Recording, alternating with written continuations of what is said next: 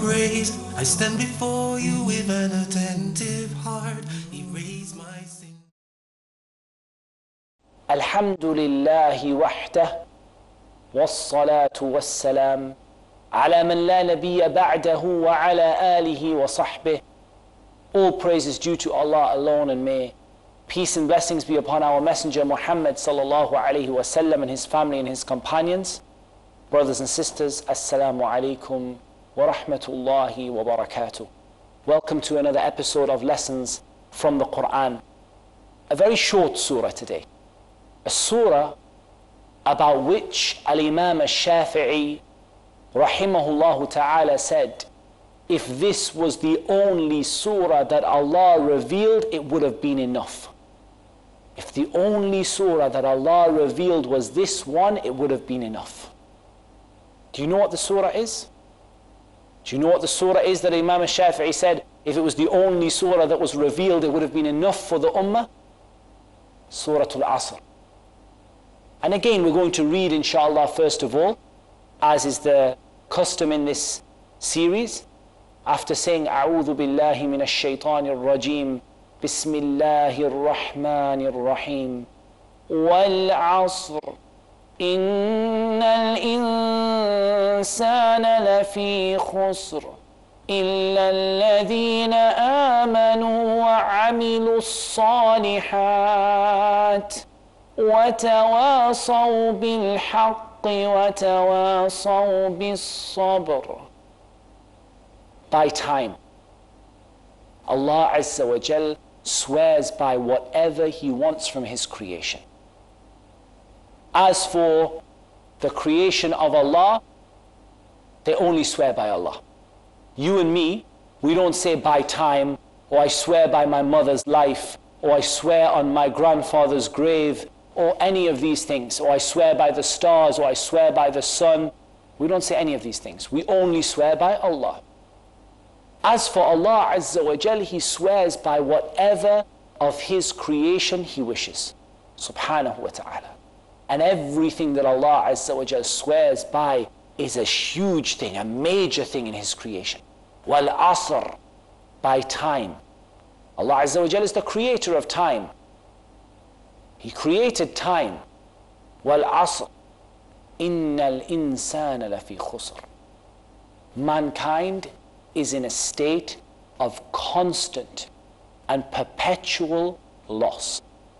Imagine an investment. Mankind is always in the red.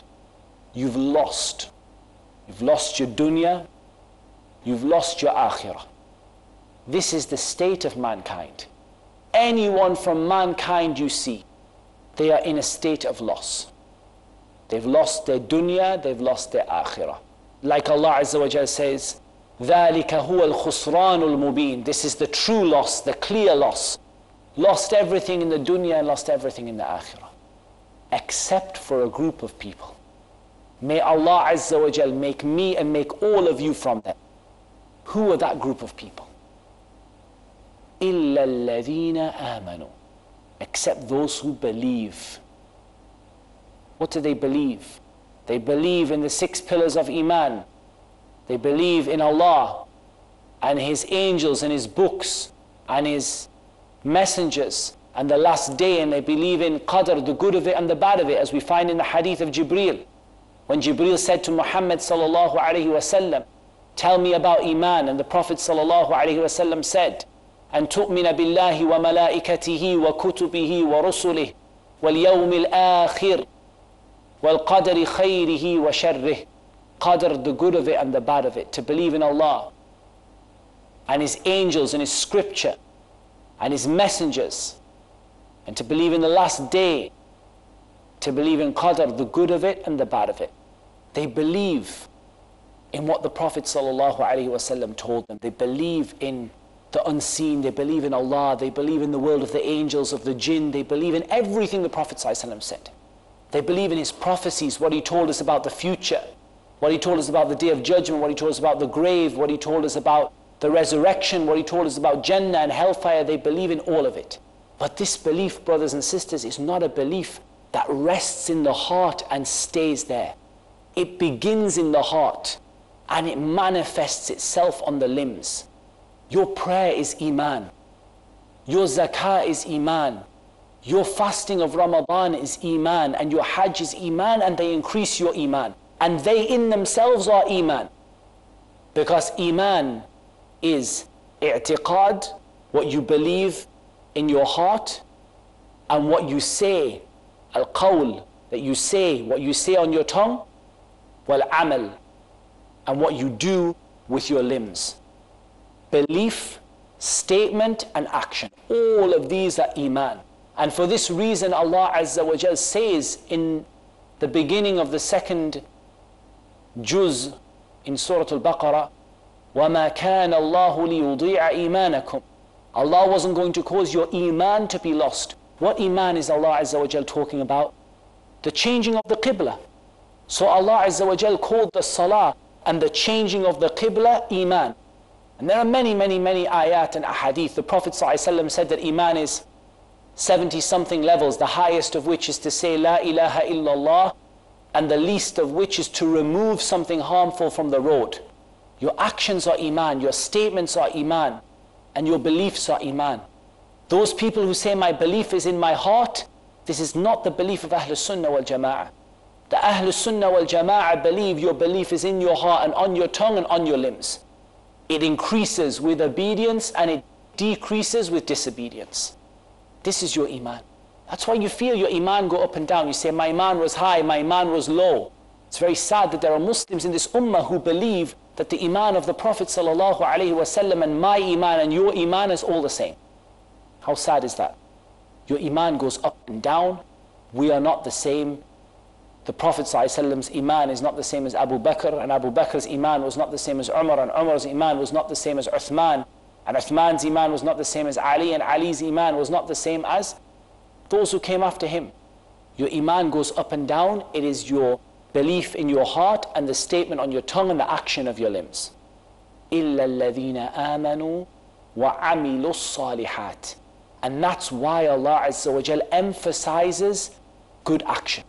And Allah Azza wa Jal doesn't separate good action. Brothers and sisters, people understand believe and do good deeds to mean that belief and good deeds are separate.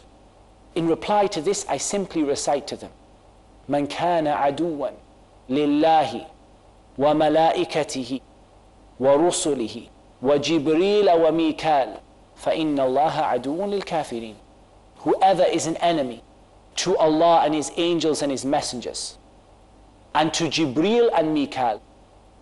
Do you believe that Jibreel is an angel? Do you believe that Mikael is an angel? Then why did Allah Azza wa Jal say the angels and then say Jibreel and Mikael? Because in Arabic it's beautiful. You're emphasizing all of the angels and emphasizing within the angels Jibreel and Mikael. And this is the example of Surah Al Asr. Iman, and emphasizing within iman good deeds. And good deeds are the deeds that are in accordance with the sunnah of the Prophet ﷺ and are done sincerely for Allah Azza wa Jal. Two conditions. فَمَنْ كَانَ يَرْجُو لِقَاءَ رَبِّهِ فَلْيَعْمَلْ عَمَلًا صَالِحًا وَلَا يُشْرِكْ بِعِبَادَةِ رَبِّهِ أَحَدًا. Whoever hopes to meet with his Lord, let him do good deeds, deeds in accordance with the sunnah, deeds that are acceptable, and let him not make anyone in association or in partner with his Lord. Sincere intention and sunnah. إِنَّمَا الْأَعْمَالُ بِالنِّيَّاتِ وَإِنَّمَا لِكُلِّ امْرِئٍ مَّا نَوَى. Every single action will be according to intention, and everyone will have the reward of what they intended. مَنْ أَحْدَثَ فِي أَمْرِنَا هَذَا مَا لَيْسَ مِنْ فَهُوَ رَدٌّ. Whoever does something in this religion of ours that is not from it will have it rejected.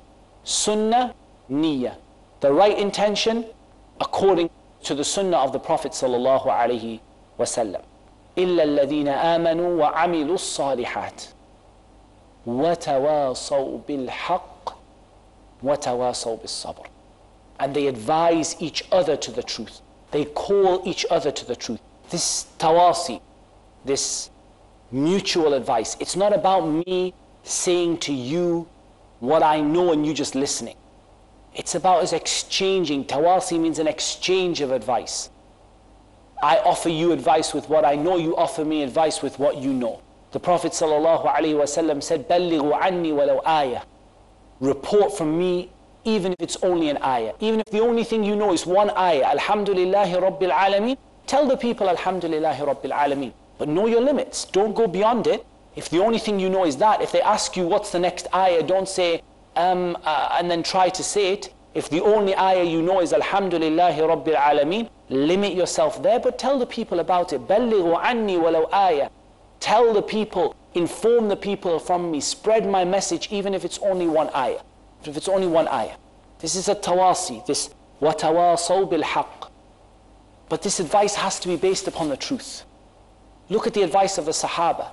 Umar would write to bin Abi Waqqas, Umar would write to the various companions in his time.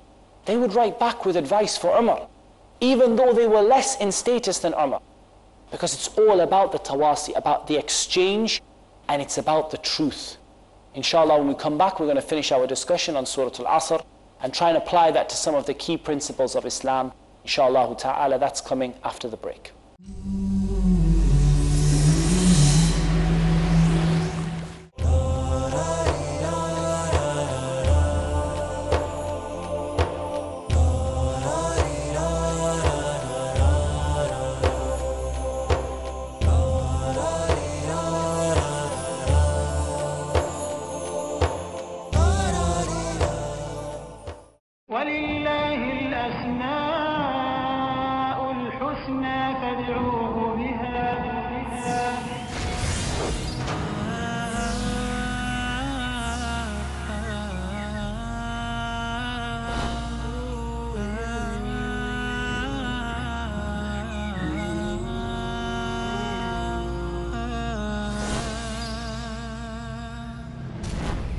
Al-Aziz, the Almighty.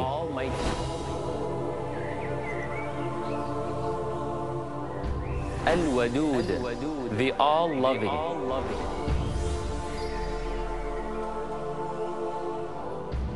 At-Tawwab, the Acceptor of your return.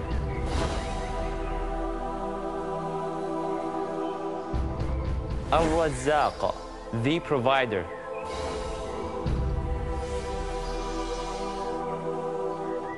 Al-Raqib, the All-Watchful. وَلِلَّهِ الْأَسْمَاءُ الْحُسْنَى. To Allah belongs the beautiful names. فَادْعُوهُ بِهَا. So call Him upon them. To understand more of Allah's beautiful names, join me, your brother Majid Mahmood, on my new series about understanding Allah's beautiful names on Peace TV. الله لا إله إلا هو له الأسماء الحسنى. Don't miss the chance to comprehend the seamless explanation of Allah's beautiful names in Understanding Allah's Beautiful Names every Sunday at 8 p.m. and repeat telecast at 11:30 a.m. Saudi Arabia on Peace TV. Analyze your mistakes. Have you ever tried to overcome your anger? Realize your weakness. Do you find it difficult to control your tongue? Diagnose your moral sickness. Have you ever felt that your intentions are corrupt?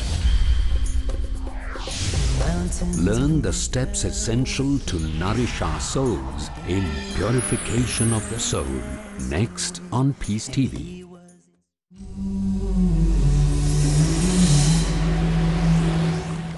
Assalamu alaikum wa rahmatullahi wa barakatuh. Welcome to this second half of the episode on Surah Al Asr. We talked about at-tawasi bil-haq wa tawasaw bil-haq, and now it comes to at-tawasi bil-sabr. Brothers and sisters, I don't think that any of you are unaware of the virtue of patience in Islam. Ya ayyuhalladhina amanu ista'inu bis-sabri was-salah, inna Allaha ma'as-sabirin. O you who believe, seek help from Allah through patience and prayer, and Allah is with those who are patient. And Allah Azza wa Jalla says, وَلَنَبْلُوَنَّكُمْ بِشَيْءٍ مِّنَ الْخَوْفِ وَالْجُوعِ وَنَقْصٍ مِّنَ الْأَمْوَالِ وَالْأَنفُسِ وَالثَّمَرَاتِ وَبَشِّرِ الصَّابِرِينَ الَّذِينَ إِذَا أَصَابَتْهُمْ مُصِيبَةٌ قَالُوا إِنَّا لِلَّهِ وَإِنَّا إِلَيْهِ رَاجِعُونَ أُولَئِكَ عَلَيْهِمْ صَلَوَاتٌ مِّن رَّبِّهِمْ وَرَحْمَةٌ وَأُولَئِكَ هُمُ الْمُهْتَدُونَ. We're going to test you with something of fear and hunger and a loss of life, or a loss of wealth, or a loss of fruits or harvest, and give glad tidings to the patient. Those who say, when they are afflicted by a calamity, indeed we are for Allah and to Him we will return. It is they who upon them are salawat, the blessings, the peace, the safety, security, the help of Allah Azza wa Jal, and it's they who are the guided. If you want to be guided, if you want to have the blessings of Allah showered upon you, be from the patient who say, Inna lillahi wa inna ilayhi raji'un. We are for Allah and to Him we will return. And this patience is not just about you yourself, it's also about advising each other to be patient, helping each other as brothers through difficulties and trials. I just want to stop now for a moment and to go back to the beginning. The scholars of Islam say that Islam is built upon 4 key things, that there are 4 key underlying principles or 4 phases in implementing Islam. And those 4 phases in implementing Islam are, first of all, al-ilm, knowledge. Secondly, al-amal, al-amalu bih, to act upon it. Thirdly, ad-da'watu ilayh, to call other people to it. And fourthly, as-sabr, the patience upon what afflicts you or what affects you when you do so. So just for a second, brothers and sisters, have a think for a moment. Get knowledge, act upon it, call other people to it, be patient. And the evidence they gave for these 4 key principles was Surah Al Asr. Where did they get these 4 principles from in Surah Al Asr? Just take a minute, take yourself 30 seconds or 60 seconds just to think about where these things are found in Surah Al Asr. I'm sure all of you sitting there at home know Surah Al Asr. You've heard me read it, you've heard me explain it now. Where is knowledge, first of all? Where is action? Where is da'wah? And where is patience? I think the hardest one to spot in the surah is knowledge, because otherwise it's actually very, very easy to spot all of the others. Where is knowledge? Let's deal with the others first and come back to knowledge and see if you can, in the time it takes me to go through those, whether you can have figured out where knowledge is. Action, where is action? If you said action is إِلَّا الَّذِينَ آمَنُوا وَعَمِلُوا الصَّالِحَاتِ, because your iman, a part of it is your action. إِلَّا الَّذِينَ آمَنُوا وَعَمِلُوا الصَّالِحَاتِ. A part of your iman is your action. And therefore iman and amal salih, iman and good deeds, both of these are your action. وَتَوَاصَوْا بِالْحَقِّ وَتَوَاصَوْا بِالصَّبْرِ. So where is the da'wah? The da'wah is in the words of Allah Azza wa Jal, وَتَوَاصَوْا, because the tawasi involves you calling people and advising people to the truth and advising each other to be patient. Of course, everyone knows where the patience is, وَتَوَاصَوْا بِالصَّبْرِ, and they advise each other to patience. So where's the knowledge? Have you found it yet? You can't have iman, and you can't have amal salih, good deeds, and you can't have at-tawasi bil-haq, and you can't have at-tawasi bis-sabr. You can't have any of those without knowledge, because Allah Azza wa Jalla says, فَأَعْلَمْ أَنَّهُ لَا إِلَهَ إِلَّا اللَّهِ وَاسْتَغْفِرْ لِذَنْبِكَ. No, there is no God worthy of worship except Allah, and seek forgiveness for your sins. So it's implied by the whole of the surah, إِلَّا الَّذِينَ آمَنُوا وَعَمِلُوا الصَّالِحَاتِ وَتَوَاصَوْا بِالْحَقِّ وَتَوَاصَوْا بِالصَّبْرِ. All of this bit refers to knowledge. Because none of it can exist without knowledge. All of it refers to knowledge, and none of it can exist without knowledge. So there you go. Knowledge, the first step. Learn your religion. What do you have to learn? Learn the 5 pillars of Islam. Learn the 6 pillars of Iman. Learn whatever relates to your situation and your circumstance as a Muslim. If you're a father or a mother, learn how to treat your children. If you're a businessman, learn the halal and the haram of trade. If you are a teacher, learn the means of teaching in Islam. If you're about to get married, learn the rulings of marriage and how to treat your wife and the etiquettes of marriage and the things that come with it. If you're a child, learn how to treat your parents. If your parents are still alive, learn how to treat your parents. If they're dead, learn how to honor your parents after their death. SubhanAllah, you have so many things, but it starts with the 5 pillars of Islam, the 6 pillars of Iman, and whatever relates to your situation. This is obligatory. Anything else is a blessing upon a blessing upon a blessing. But knowledge, if you don't act upon it, is a punishment. So you need to act upon it.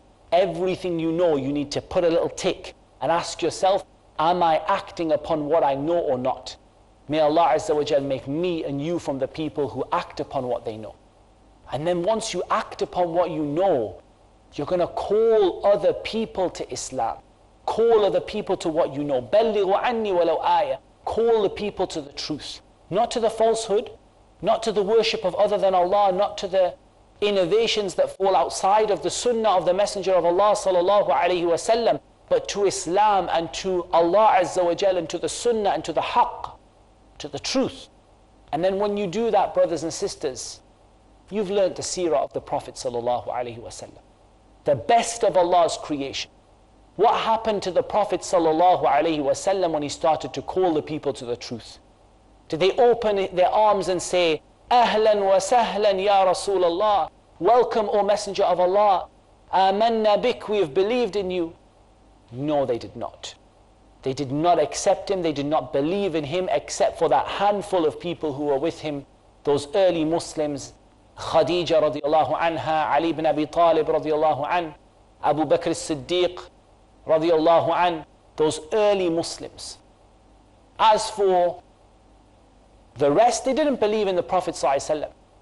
Okay, they didn't believe in him. Did they let him go? Did they at least let him just, lakum dinukum waliya din, you have your religion, I have mine? La wallah. No, they did not. They tortured, they attacked, they laid siege, they fought, they did everything they could. What makes you think you're not going to get the same thing the Prophet ﷺ got? If you're waiting for the people when you tell them, believe in Allah and follow the sunnah of the Prophet ﷺ, that they're going to open their arms up to you and hug you and kiss you and say to you, thank you. Wallah, it's not going to happen. It's not going to happen. Because it didn't happen to the Prophet ﷺ. Yes, you may get instances in your life, 1 or 2 times or 10 times or 20 times or a few times when it happens. But every time, no. You're going to need patience. And patience is of 3 types, brothers and sisters. Patience in obeying Allah. وَاعْبُدْ رَبَّكَ حَتَّى يَأْتِيَكَ الْيَقِينَ. Worship your Lord until certainty, i.e. until death comes to you. رَبُّ السَّمَاوَاتِ وَالْأَرْضِ وَمَا بَيْنَهُمَا فَاعْبُدْهُ وَاصْطَبِرْ لِعِبَادَتِهِ هَلْ تَعْلَمُ لَهُ سَمِيًّا. Lord of the heavens and the earth and what is between them. Worship him and be patient, be consistent in his worship. Do you know anything similar to him? Patience in avoiding bad deeds. Like the people had patience in doing good deeds. The people of Ibrahim. Wasbiru. Be patient and help your gods. That's what they said. Be patient and help your gods. You need to be patient in avoiding the haram like they were patient in doing the haram. And patience upon the qadr and the qada of Allah. The decree that you can't change, that Allah Azza wa Jal decrees, and He is the most merciful. He's more merciful to you than the mother is merciful to her small child. And we ask Allah Azza wa Jal to make us from those who learn, who put what we learn into practice, who call others to it, and who remain patient. after, what happens to us when we do that. And with that, I'll leave you until the next episode. In the care of Allah Azza wa Jal. Wassalamu alaikum wa rahmatullahi wa barakatuh.